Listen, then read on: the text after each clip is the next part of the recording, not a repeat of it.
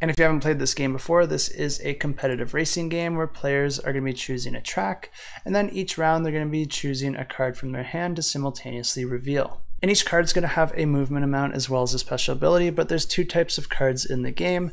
There's the normal cards and then there's the aggressive cards. And these cards work exactly the same, except for the aggressive cards normally have a more powerful ability. But if two players do play the aggressive cards, then the abilities get canceled out and you only get their movement points. And there actually is one more type of card, and that's a reaction card, which players will be able to play after all the cards are revealed.